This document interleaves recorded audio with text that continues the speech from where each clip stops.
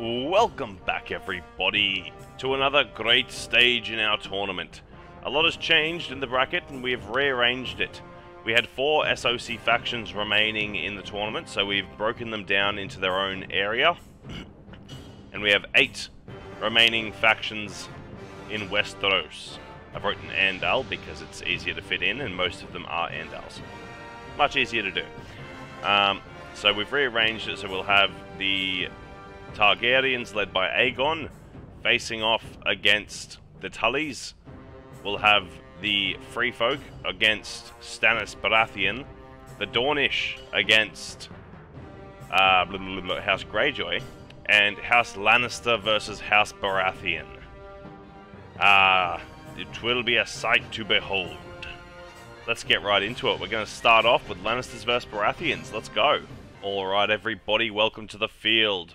We have the great Lannister army of Casterly Rock elite pikes, ready to defend their home of the Rock from the invading forces of House Baratheon, who have learned of the treachery of Tywin and Cersei, and how their father, the great father of House Baratheon, Robert, was slain not by a boar, but by an evil plot. A plot to get him drunk. Not a difficult plot to accomplish with Robert, but it's what they did. So the Baratheon army, the great house guards, with their lovely hammers, in honor of Robert, stand their ground, awaiting the enemy forces. Trying to get into a nice high ground position, although they appear to be botting out a little bit. They might be retreating right up to the top. I didn't actually change the leader around, so we've got a random dude leading this army. Whereas on the Lannister side, they are led by Tywin, wherever Tywin is right now.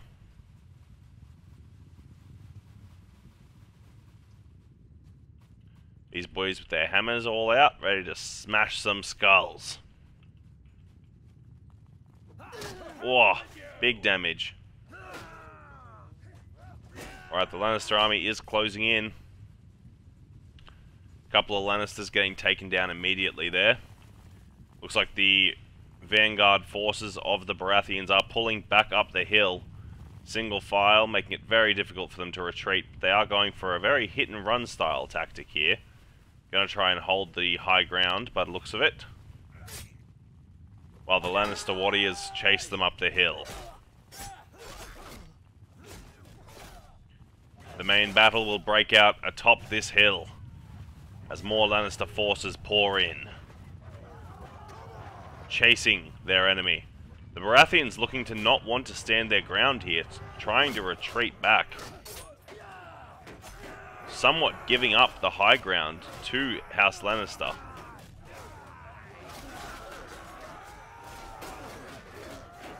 And now it becomes a slogfest. The Lannisters are sending a flanking force to engage the leftmost flank of the Baratheons while their center line pushes down the hill. Oh, Jesus, that man just got absolutely slaughtered. Alright.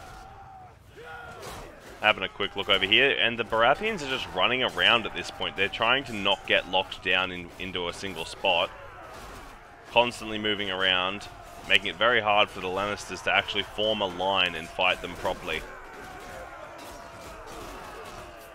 Generally not how I would use shock infantry, being a Baratheon man. I would just throw them in. It looks like they are starting to get hacked apart though, as they're trying to back off.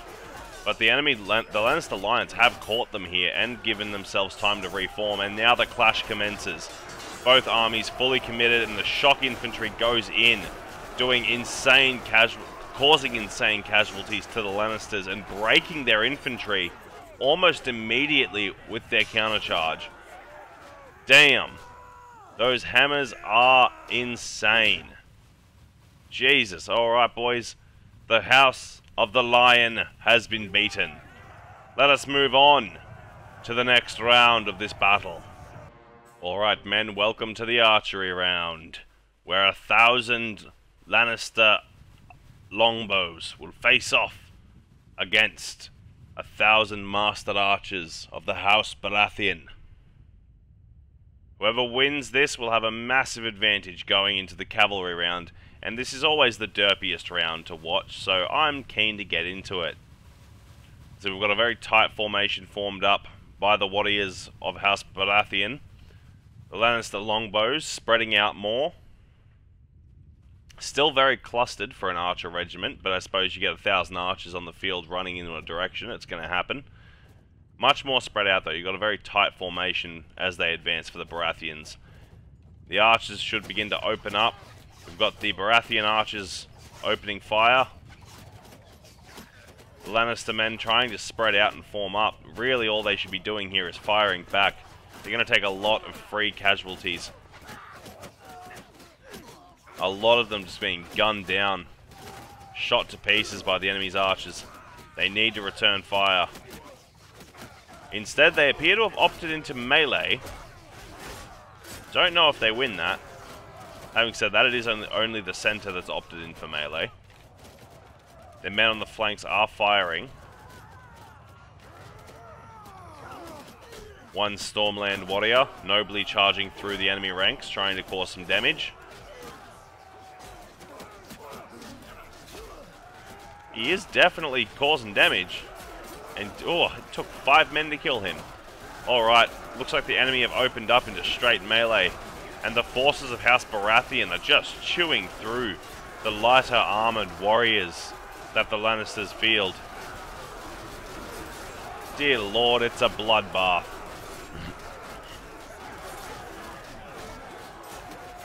This flank is doing pretty well for themselves, but unfortunately, this flank is all that remains of this army. A measly, I'm going to say like 100 maybe? Yeah, 106 men remain for the Lannisters against 600 remaining archers for House Baratheon. And there they go, they've broken. That's 2 wins to House Baratheon. Let's see how the cavalry round goes, boys. Alright, men, welcome to the cavalry round. We have 500 Banner Knights of the Westerlands, their elite noble unit, against the great Storm Knights of the Stormlands, riding in, lances ready to charge down the Lannister cavalry. And we shall see the great slaughter in the center. As a bit of a wedge formation formed up there, as many soldiers are starting to meet on the outskirts of the battle, and they are blobbing in and just getting into it. Let's get in for a closer look. Men swinging swords and spears, clattering against the arms of veteran warriors. Ooh, that was a bit framey. Get a look at this front line here. Many men being absolutely carved up. The two-handed swords of the Storm Knights, I feel, are giving them a massive advantage in this battle. Just being able to hack their way through the Lannister line. The one-handed blades of the Lannisters not quite holding up. I think we might see the Lannisters lose in this round. Oh my lord. Will the Lannisters be the ones to compete, or will they be defeated in the epic onslaught?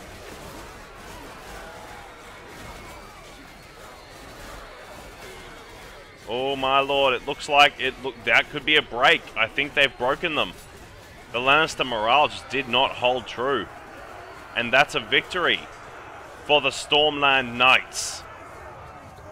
But cheer, my brothers, for you have avenged Robert of the House Baratheon. Alright guys, that's going to wrap up our first quarterfinals match. With the Baratheons winning over the Lannisters. I hope to see you in the next one, guys, where we'll have the great armies of Dawn, the Krakens of the Iron Islands facing off against the great Vipers of Dawn. Stay tuned, subscribe if you're new here. Bye for now, not forever.